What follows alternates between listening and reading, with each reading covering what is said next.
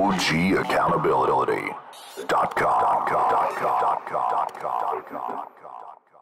were sitting there talking about men being men. I'm going to put it on here if I can, if it's not copyright infringed. The shoulder, man.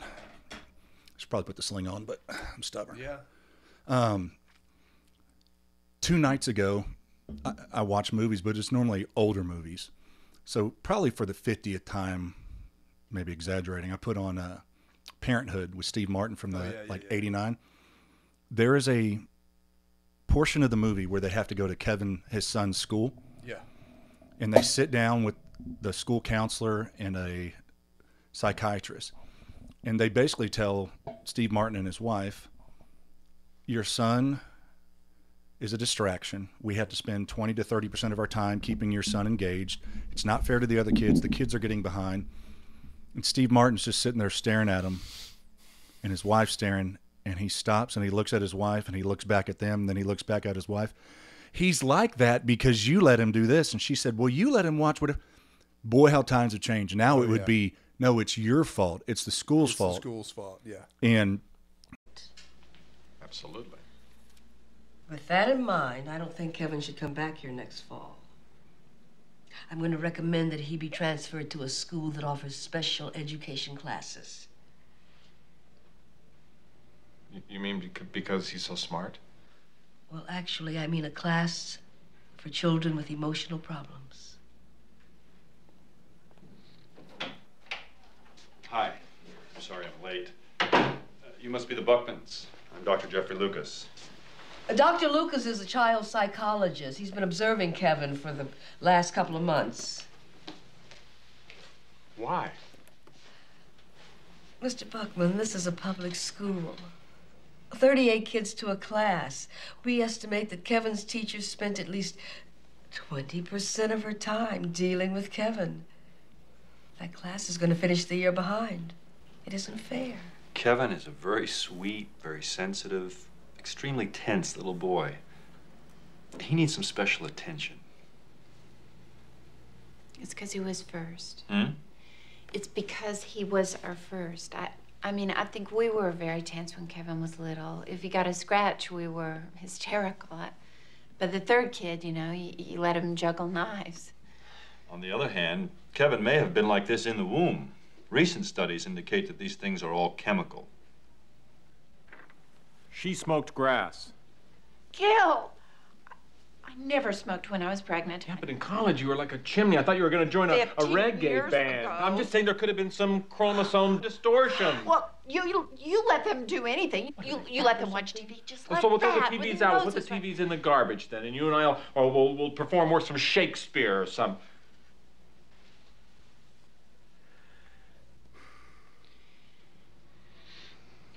I'm sorry. I'm just a little thrown off by this. Gil, Karen, you should not look upon the fact that Kevin will be going to a special school as any kind of failure on your part. No, I'll blame the dog. In an educational environment that's more sensitive to his needs. All right, look, first of all, Kevin is not going to a special school. Whether it's right or not, there's a stigma. People are cruel, especially children, and I won't subject Kevin to that kind of cruelty. If we have to, we'll send him to a private school. I don't care what it costs. I'll get a second job. Mr. and Mrs. Bachman, this is a problem that won't just go away. Well, if we need to, we'll send Kevin to a private therapist. That's right. Look, it's a problem. We're aware of it. But we're his parents. We can handle it. real men take responsibility. Yeah. And real men know and admit when they're wrong. Yep. Maybe not in the heat of the moment. Yeah. Once you let it simmer a little while, and you're like, I was wrong. yeah, I was wrong on that one. I probably should have, thought that one through. And in relationship and friendship, yeah, I've been there. Oh God, I've been there. It's something about eating crow. I got a good friend, retired HPD. He always says, you better salt and pepper those words, because if you have to eat them later, you want them to taste good. But we were talking just about what happened to this. What has become of this passive non-masculine generation, and it's carried over into the church. It's carried over into politics. It's carrying over into our military. Oh yeah, dude. Have you seen some of the military leadership lately? Like, are you kidding me? Like, this is what we're doing here, Look at our Secretary of Defense. dude. What is going on?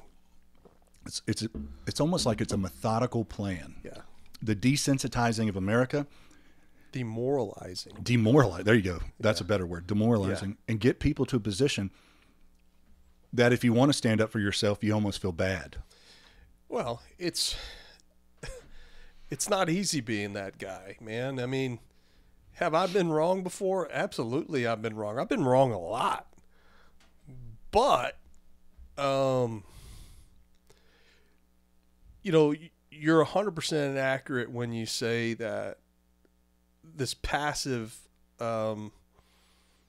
philosophy is spreading like wildfire throughout the United States. I look at our generation, right? And it's funny because I sent over some TikTok videos to my kids the other day, and it was talking about Generation X and how we're kind of like the last generation of the fuck around and find out. Absolutely, generation. precisely. Yeah, we are. And people don't understand us, man. Like, I know there's a lot of my friends that they're just like me. It's because of the way that we were raised. You know, I truly feel like we were different. I mean, you know, I was born in the 70s. You know, we were coming right out of the Vietnam War in the 60s, and then, you know, all the civil rights movement. I was talking to my daughter last night, and it never dawned on me as a kid that just 10 years prior to my birth, we still had segregation, or not necessarily segregation, but, you know, Martin Luther King was killed in 1968. You know, I was born 9 years later, and then not only, you know, just 5-6 years later, I'm in school. It's been 15 years since desegregation, you know, and it's like, I never realized it when I was a kid, you know. But where are all the men like MLK, right? Like Malcolm X, like JFK, like RFK, like, you know, the Joe Liebermans, General Patton's, you know, Joe Lieberman just died. Schwarzkopf. You know, where are the men like Mattis, General Mattis? Mad Dog. You know, where are they? You know, I think that they truly reside within our generation, because it's like the generations after us, they're just so damn passive, you know? And I know that there's a lot of people who don't appreciate my direct speak, but dude, I don't have time to sit and listen to a whole bunch of words and, you know, conversations about shit that we can resolve in a matter of minutes, you know? I was telling my daughter last night, you know, I just didn't realize that just within a short period of time after my birth that we were living in a different world, and we've progressed so much in a short period of time. You know, I honestly think that the best time, and this is probably because I was a kid, but was from my birth to like 1994. Dude, those were awesome times, man. We didn't have this technological leash, you know. Kids wanted to say something, they said it, you know, we handled it. You wanted to be bullied? You want to be a bully? Let's be a bully. You know, we have a beef, let's settle it. Let's shake hands when we're done, and then let's either decide we're going to be friends. Most of the time you ended up friends, or sometimes you just went your own ways and it was over. And you just learned to avoid them. You just learned to avoid people, right? These kids can't avoid them now. They can't avoid it because they can't get away from this thing right here, right? But, you know, this passiveness within our society is what's going to get our asses whipped in any type of conflict. You know, why the American people are not really pissed off on both sides about this invasion at the southern border is beyond me. You know, the Democrats that support Joe Biden and continue to say, oh, well, you know, people have a right to migrate to the United States. Yeah, they do. They have a right. There's policies and there's procedures and there's laws that allow you to do that. My family came to the United States in the late 1800s, early 1900s from Sicily. Did it right. I got a buddy of mine right now that I served with on the counter assault team and presidential detail. His wife is Canadian. We had a conversation with him at dinner here, I don't know, 3 or 4 weeks ago. And she brings up a good point. She's like, look, I came to the United States. I was dating him and I was going to school here. I did it the right way. It took me 10 years, 15 years to get my citizenship. That's the problem. That's the true problem, is the policies in which the United States has in place. It takes too damn long, right? And I think I've digressed a little bit. So let me rein us back in. We're talking about passiveness, right? And we talk about men in American society. One of the best books I ever read was God, I just had a blank. It was. You weren't going to say 1984, were you? No, it wasn't 1984. It was. God, I'll think of it here in just a. Wow, I just had a complete brain fart. We had a Gen X moment. Yeah, we did. Oh God, I can't remember. I just had brain fart. Hopefully we can edit that, but anyhow, in the book, it talked about what a man is supposed to be, right? It talked about what a godly man is supposed to be, and you go to most church services on Sunday, you got a pastor up there, telling you, turn the other cheek, be the bigger person, and listen, there's a time and a place for that, but God didn't make us, and Jesus never intended for us to just take shit, from people and not no repercussions, being enforced upon these individuals, right? And I'm not saying going out and just start smacking people around, but that's not the perception that I have of the God that I serve. He meant for men to be men. Well, look at Peter. Right? Peter took that sword out when there was a whole legion of soldiers and cut that guy's ear off. And people say, yeah, but Christ healed his ear. Well, why didn't Christ stop Peter from doing it in the first place? Yeah. Yeah. It's, I don't know, man. It's really unsettling to me that we have this society of men that they just don't want to, they don't want conflict. We go into our churches and our churches don't want conflict. And the older I've gotten, the more I have distanced myself from the actual facility, of going to church. And I know people are going to disagree with that. You know what? Guess what? That's good. I'm glad you disagree. That's your right to disagree. You do what you do with your faith. I do what I do with my faith. And I am 100% a Christ follower. I believe in that. But I also believe that God never meant for us to be put in a box, and you go into church on Sunday, and, my wife and I have this conversation all the time because she's it's a blind follower. I question everything. Right. And, there's a part of me that just doesn't like going to the actual facility anymore because I find it hard to somewhat relate to some of the other men in the church. And I think the reason why is because they probably experienced the same things that I've experienced in my life. They probably have the same questions. It's just I'm open about it. It's like I'm honest about it, right? And I'm not. Let's not play Pollyanna and act like everything's great. And I'm not even going to say the name of where I go to church. You have never been in a room with such real men, but to where if you come and you need help, they're going to bend over backwards to help you. If you come to take advantage and disrupt, you may get smacked in the face probably quicker than you think. Yeah. And that's just it. Yes, blessed are the peacemakers. I'm not going to go out and disrupt peace. My father, good example. I've been in situations growing up as a kid, and here's what would happen. He was always kind to people, but I've been in situations where people try to take advantage. A guy showed up one time and was mad because my brother was dating his niece and made a comment that basically he was going to kill my brother. My dad picked him up and pinned him against the wall. Good. And all the men stood around like, you came to the wrong place to start that. I've been at places where Dad's like, hey, no, this is where we stop. Yeah. Because you're trying to do this and I'm not going to do that. If you proceed, you get a different me. Yeah.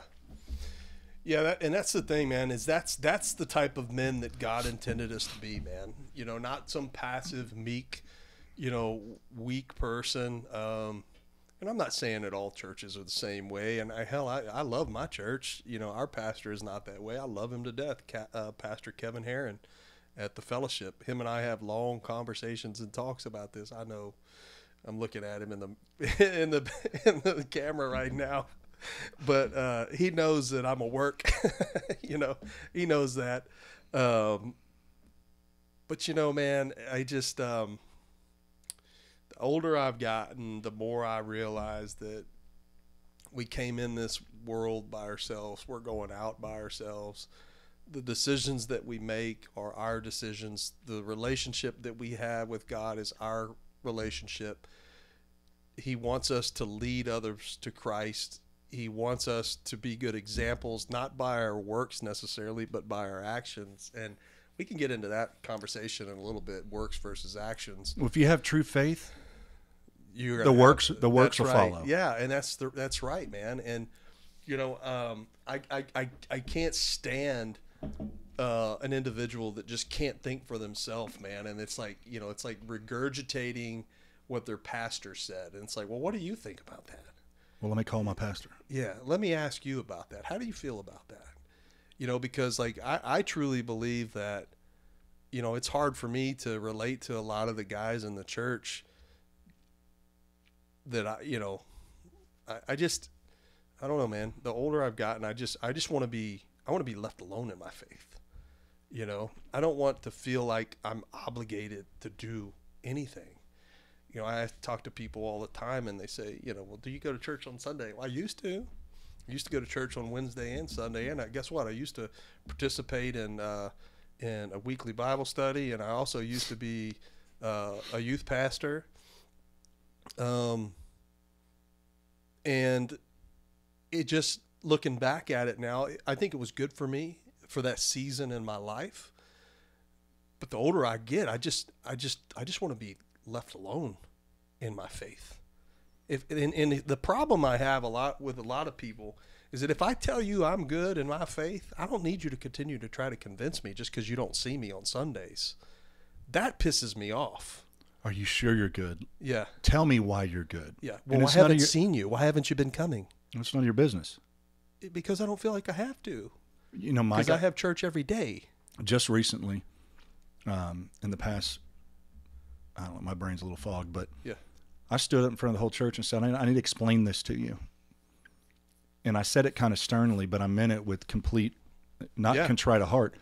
When I'm at the grocery store with my daughter and you see me, don't come up asking about Revelations. Yeah. I'm in the office of a father. If I invite you to my house and we're having dinner, I didn't invite you over for Bible study. Right. I invited you to talk. Hey, what's going on in your life? How's work? Man, did you catch that game? I want to know who you are. And if you think I have to be on point at all times for your spiritual growth, you don't have any growth. Yeah. You don't have a foundation. I'm here to follow Christ to the best of my ability. I have to take care of me. And if you got a call every time you have a skint knee and all that stuff, no, don't get me started. You don't have faith. Yeah. You got a hotline. Yeah. Now, if you're sick, you're in the hospital, yeah, the Bible does say, hey, call them. We'll get people praying for you. Mm-hmm. If you need me to be there, I'll be there. I've sat in homes where people lost children. They needed somebody there at that time. But if you had an argument with your wife, what the heck am I supposed to do? I'm going to make sure you're not going to kill each other. And then I'm going to be like, handle your business. Figure it out. Yeah. I think people rely, and I know that this is not going to go over well, but I think people rely too much on the church as a facility and their pastor. I would never want to be a pastor, man. I don't envy you, brother, because people want to bring, like you said, every small issue in their own life that they can't handle to you to resolve. And most of them, when you give them advice, they don't listen to it anyway.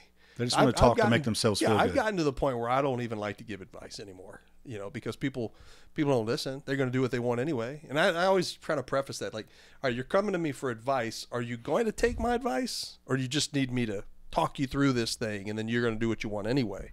But it's I've been burned. I don't know how many times. Like, dude, you asked me. I told you. You did what you want to do anyway. So why'd you even waste my time?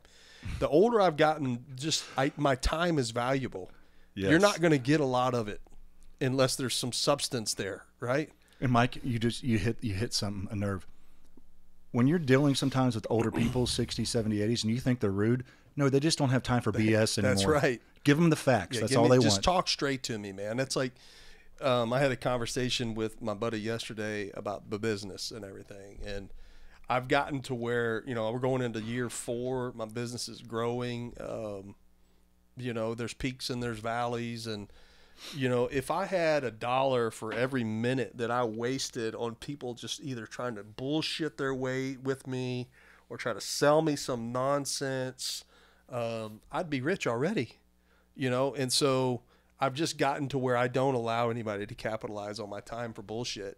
If there's nothing, and this sounds selfish, if it's not fruitful for me, or for them, if we're just talking to continue to have conversation, I don't want to do it. Or when you're having that conversation and the second time they repeated themselves, it's like, okay, now we're in circles. Well, it's like we had a meeting, now we're having, we've got multiple clients. It's like, we've done your assessment. We've given you what you need. We've laid out a strategic plan moving forward. We've quoted you to mitigate all these things that we've identified. You want to have another meeting? For what? Well, we just want to talk through it again. Okay, then you go talk through it again, and then it's like, let's schedule another meeting. Per my first meeting. It's like, come on, man, don't waste my time, right? So, like, I had a conversation with a buddy this week, partner, and we've got a client in another state that he's calling me about. Hey, did you ever respond to this person? I responded to him like a month ago. Well, I haven't seen any follow-up from you. Well, there's nothing else to say. Well, they want to know, they want to have a meeting to talk about X, Y, and Z. I'm like, I have nothing further to say. I'm not going to continue to give more of my time to say the same thing for them to tell me again that they don't have the funds or the resources. I've given them solutions. They either have the money to pay for it or they don't. I'm sorry. I'm not going to do this anymore. Not going to do it. Don't waste my time anymore. It's valuable. And I think in business, we were like that a lot 30 and 40 years ago. But now everything's the Burger King way. Dude. There's so much competition. Well, if you don't do exactly what I want, they will. And there's always somebody cheap that's selling military gear. Yeah. I have people all the time get hold of me. Well, I can get it cheaper. No, you can't, because you already have it. Yeah. If you want it, that's what it costs. Yeah. That's the thing, is I'm not watering down this crap anymore. But getting back to men being men, I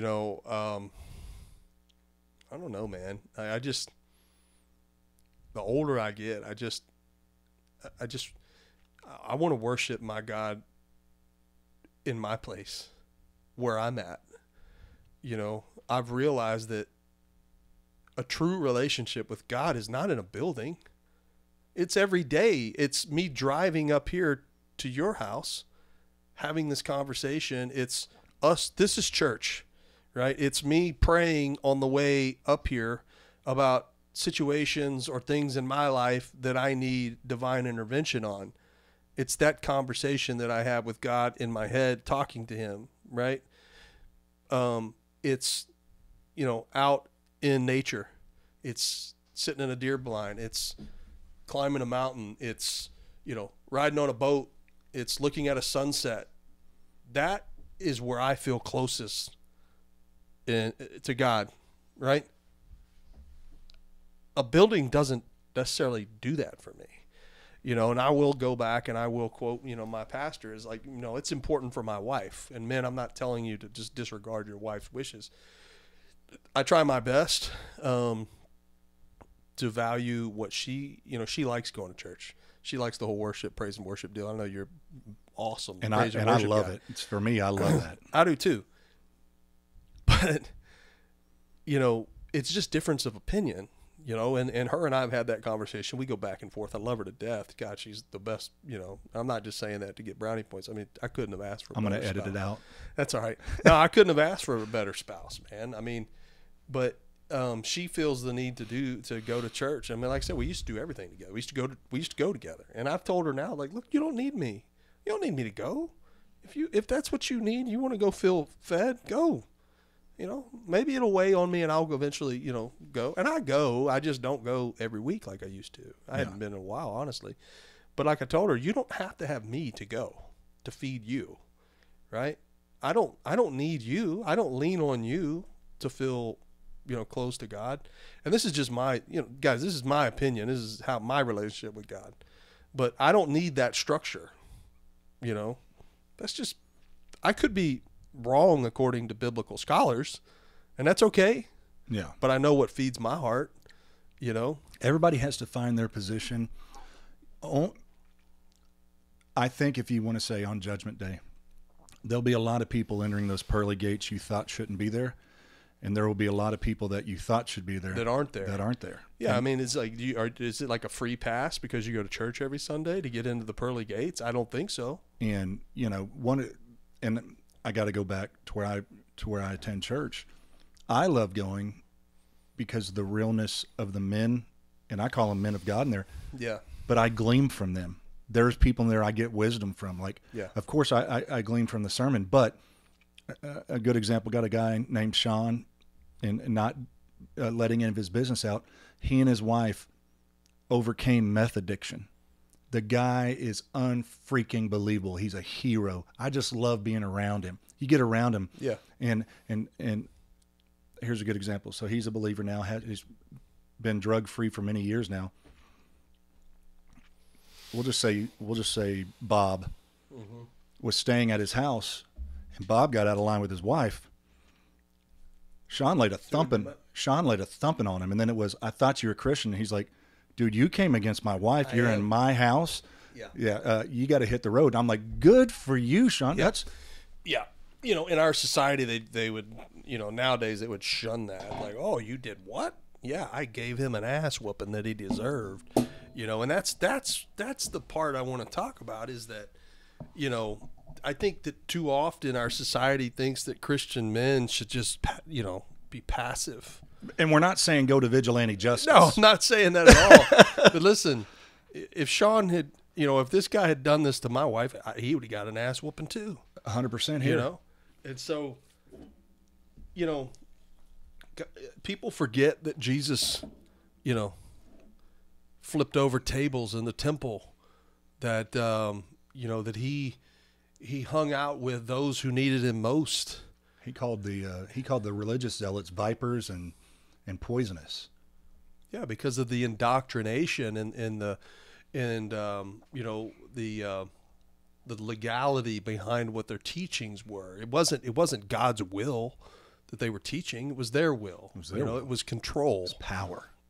Matter of fact, the reason they crucified him, people say, well, he went for Pilate. Pilate washed his hands. The reason Jesus was crucified, he stood in front of the religious people and said, I am God. And the priest rent his robe, and they said, this man's got to die. Yeah. And it was the religious people that did it to him. And that's the thing, is that people in those positions of power don't like individuals to be free thinkers, right? They don't, you know, they wouldn't. I don't think a lot of people would like the fact that I don't necessarily need to go to church on Sunday, every Sunday, to be saved. You know, I try to let people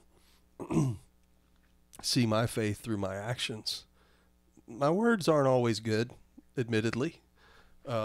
And even my actions are not always good, but you know, there's so many things that, when we talk about works and you know, can people inherit the kingdom of heaven through works? I don't think necessarily works alone, because you know, the Bible says you have to believe, right? You have to have faith.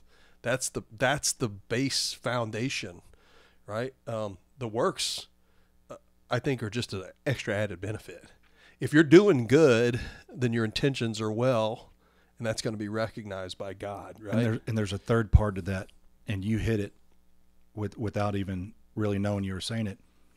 We leave out obedience. So like what you were talking about, on the way here, I'm praying, and I'm praying to God for these situations. That is obedience. God asks us to be obedient. And how do we know we're obedient? Is when we start having wrong things in our life, it's his presence and his spirit that makes us go, oh, wait a second, I'm slipping in this area. Yeah. Obedience. Go back to, so is showing up to just a building every Sunday, is that a form of obedience? It's a form of submission. But what God asked us to do was believe on him, have faith, and be obedient. Man, some of the most hateful people I know are Christ followers. I can't and say go to church every Sunday. There's a lot I could. Okay, I'll share this with you. Did a podcast with the guy recently. Haven't put it up yet. Since I have so many of them, nobody will know who it is. He was part of an organization since he got out of seminary.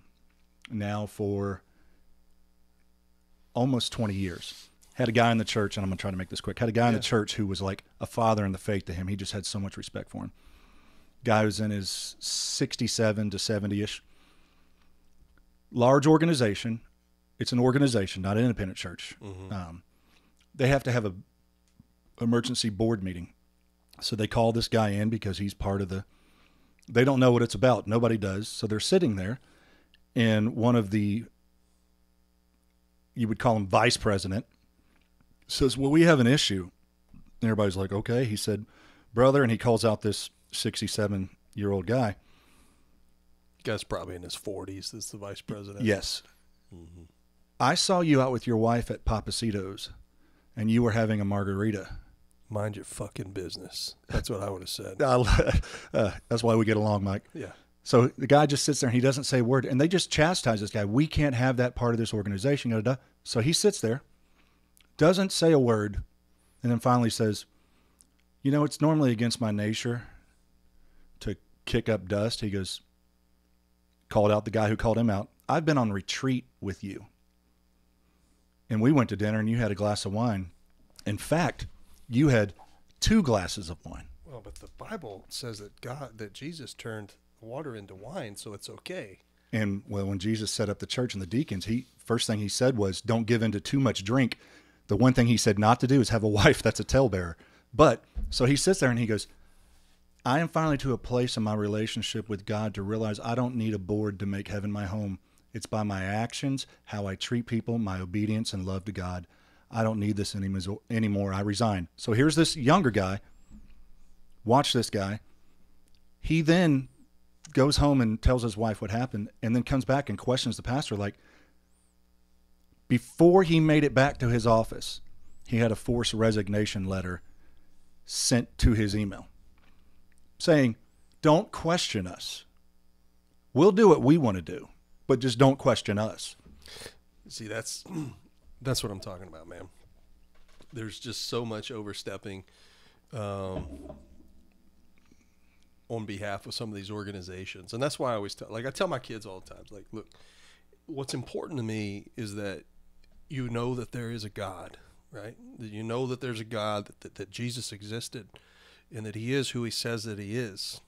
Where you choose to worship him is your business. You know, we used to make our kids go to church all the time. And I truly believe that a strong foundation in the church is important. My kids are both believers. They tend to lean a little bit towards my philosophy of that God is everywhere, you know, and that we can worship him wherever we are. He meets us where we are. We don't have to go to him. I do think that can be a slippery slope, because I have people I know that decided they're going to start a church in a bar. Oh yeah, no, I agree with that. I disagree with. I mean, you know what I mean. I personally feel called to strip clubs. I'm going to go start a strip club ministry. Strippers need saving too. Yes, David. they do. So, but no, and I'm not saying that. I'm just saying that, like, yes, you need to have a foundation. Mm-hmm. You need to be rooted in faith. You need to understand that there's a God, that Jesus existed. I would encourage my kids to take their kids, my grandkids, future grandkids, to church, to get them that base foundation so that they understand, right? I absolutely encourage that. But like I tell my kids all the time, you can talk to God whenever you want. It doesn't have to be on Sundays. Absolutely. It can be in your bed, it can be on the soccer field, it can be, you know, wherever. It can be in your car. You can be on the side of a mountain looking at a sunset or a sunrise. Sometimes that's the best place. That's You have the best absolute- interactions with God. I tell my kids all the time, just be quiet. Sometimes just be quiet. And some people say, oh, man, go lock yourself in a closet. Okay, if that works for some people. But what works for me is being out in nature. That's what works for me. I mean, there's nothing more that I like than to go hiking in the mountains of Nevada, Utah, Idaho, whatever, Colorado, and just sit and be still and be quiet. I think that's the biggest problem as Christians, is that we're constantly looking for someone to feed us the next new step, guru, right? And when we have, and God provides for us, man, we just have to be quiet enough to listen, right? We have to be still and we have to be quiet and let him speak to us. And I think that the majority of us, just humanity, we are always on the go. Nonstop. Right? Nonstop on the plugged go, in. right? We've got to be plugged in on a phone, driving a car, stop, and go sit on the side of a mountain, go sit on the end of a dock, and just be quiet. I catch myself all the time just, sitting, maybe 5, 10, 20 minutes, if it's longer than 20 minutes, I'll probably go to sleep. I get it. Older, I get but I think the biggest mistake that churches put on people is, I'm curious to see what a lot of people say about how I feel about things, but at the end of the day, it's how I feel, so it doesn't really matter. Well, there's going to be people to agree, and there's going to be people who disagree. disagree. That's fine. That's fine. It's okay. I don't tell them how to live their life. I don't tell them how to worship. It is what it is. What works for me works for me. But I think one of the greatest issues that I have with the church is I feel like the church and denominations, at least when I grew up, and maybe a little bit to this day, is that I feel like they try to keep people in fear, right? Mm-hmm. That there's this guilt, right? I've talked to young kids that I was, at the school district with, or kids that my kids have brought to the house, and we talk about faith, we talk about these particular types of things, salvation. And even with my own kids, is that there's this overwhelming sense of guilt amongst a lot of these young kids, which I think drives them away from inheriting the kingdom of heaven. And like I tell them all the time, listen, that is the Holy Spirit. You have the Father, the Son, the Holy Spirit. It's the Holy Spirit working within you, telling you that something is wrong. It's discernment. Yeah. You should definitely listen to that. Where we have a problem is that kids don't know that continuing to make that same mistake is what's keeping them there, right? There has to be a genuine effort to get yourself out of that, right? Repentance means to turn away. It does, right? And that's what I tell them, is that we don't serve a God that is constantly wanting us to live in the past. We can't see the fruits of what he has for us by looking in the rearview mirror. We have to look through the windshield. And so you can't stay in a position of guilt, consistently, worrying that you're never going to inherit the kingdom of heaven, that you're a sinner, that that is what keeps you in the past. You've got to look through the windshield to keep going forward. God is not a God of fear. You can't constantly. You can't fear God. You can't live in fear. You can't live in guilt. And I think that a lot of churches, a lot of them hold people there. They right? want you they to want be you in there. service to the church and not to God. Not to God, yeah. And that's the thing, it's like, I used to be a part of a men's group, and we would have guys that were in addiction, right? And they're coming out of addiction. And it's like, that's what they always talked about. And that's what all the pastor or the group leader would want to talk about, their addiction. It's like, look, They know they're an addict. yeah, we've got to move forward, right? We can't keep going backwards. Mm-hmm. Like, yes, they were an addict. They're coming to us for help. They've kicked that habit. We can't keep going backwards and looking back at our past transgressions, because when you do that, you can't move forward, right? And so, that's what I tell my kids all the time is, look, if you mess up, you make a mistake, genuinely go to God and seek repentance and confess your sins and then move forward. You've got to move forward, because if you keep looking backwards, you're never going to truly receive the fruits that God has for you, and that's one of the biggest issues I have with a lot of churches is I feel like they want to keep people there. Like I've got a buddy of mine who's former gang member, and he's doing very, very, very well now. He's in being a pastor and motivational speaker and all that. But one of the things that I disagree with him on is that he always talks about, he wants to consistently, for the last 10, 12 years that I've known him, he wants to consistently talk about his time in prison. He wants to consistently talk about his time as doing drugs, as a gang member. And that's great. It's your testimony. But know your audience. We've got to move forward, man. Yeah. Like, use it as a base reference, but it can't continue to be who you are. It's not who you are anymore. It's who you were. It's who you were, right? Like, you got to move forward, man. And so I think that the church is doing a disservice to the youth. I mean, I've gone to youth camps and things like that, when I was a youth pastor, and it's like, you got all these kids crying and, and everybody's upset. But did you give them the tools to really change their like, life? Dude, okay, they repented. Let's move on.